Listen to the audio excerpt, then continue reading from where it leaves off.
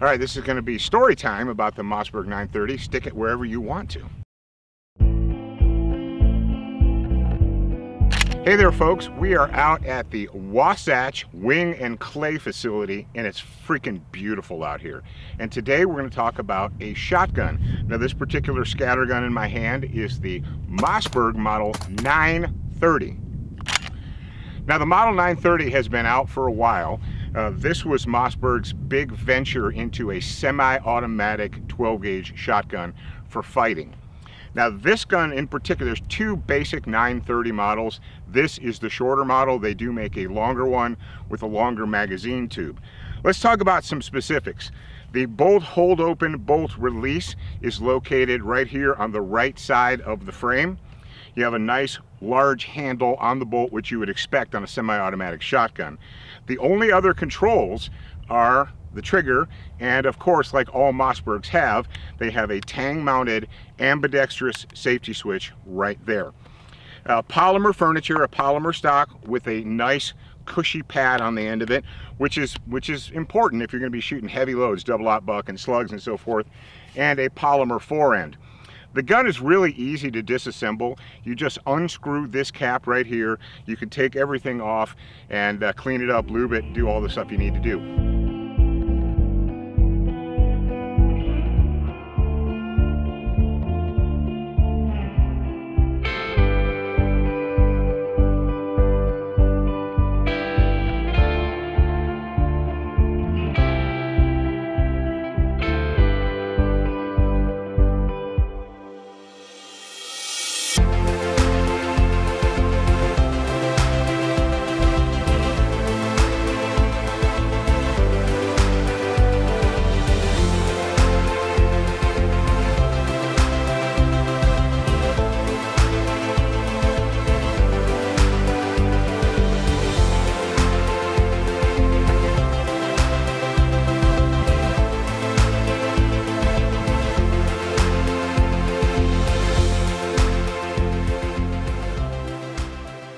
When it's time to reassemble, you want to reverse the steps. You will install the gas piston spacer, install the spring, then you'll install the pusher assembly.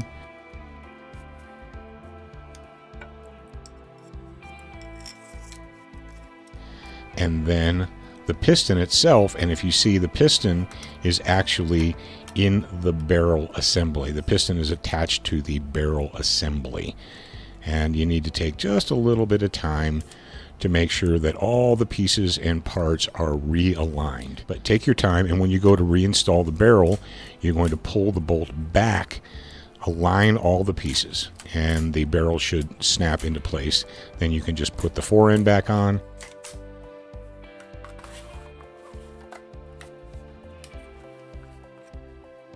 And take the cap and screw it back down all the way finger tight.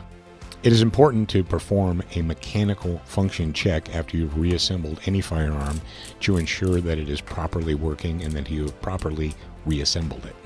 On the 930, you're going to check the bolt hold open and the manual safety. The first year that the model 930 was released by Mossberg, I had the good fortune of attending a writers event at the Blackwater training facility. And you're saying, oh, they don't call it Blackwater anymore. Yeah, I know they don't call it Blackwater anymore, but they did then. And what we did was we spent 3 solid days doing nothing but shooting the 930 shotgun.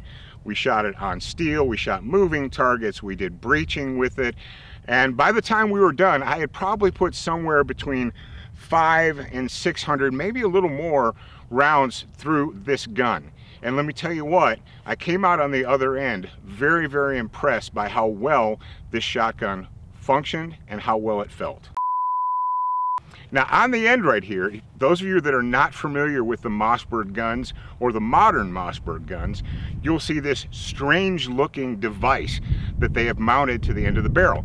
Now it's called a standoff, and those who have been in either the police or the military know that a standoff is used for shotgun breaching. And you say, I don't want to breach, I probably will never have to breach doors or locks or anything, so why would I want to have that?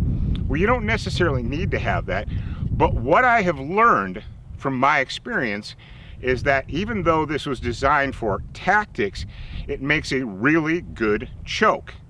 Now these barrels are standard cylinder bore. They're not improved or modified or anything like that. But when they put this on there, it has a tendency to hold the shot patterns together really close and make them very, very consistent. What else do we have on here feature-wise? You have your loading gate underneath right there, and close that. What you will do is slide up 4 rounds. Yes, this shorter version holds 4 2 3/4 inch shotgun shells and then 1 in the chamber. So you will start out with 5 shells total.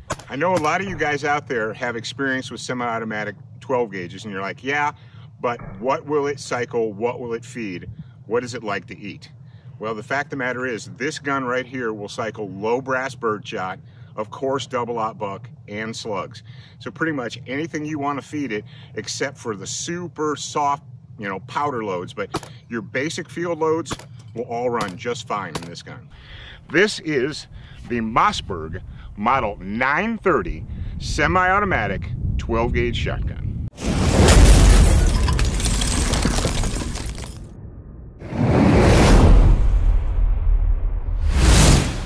That crinkle is going to be super loud. All right, ready? No. You want some popcorn too? Maybe some potato chips.